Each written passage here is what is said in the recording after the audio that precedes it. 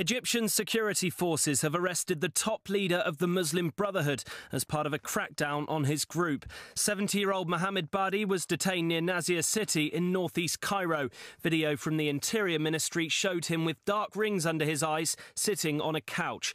Badie is the Brotherhood's general guide. He was charged in July with inciting violence along with other Brotherhood officials. Together with his two deputies, he's due to stand trial on August 25th. Interior Minister Mohamed Badie told reporters that he had been arrested in the early hours of Tuesday morning.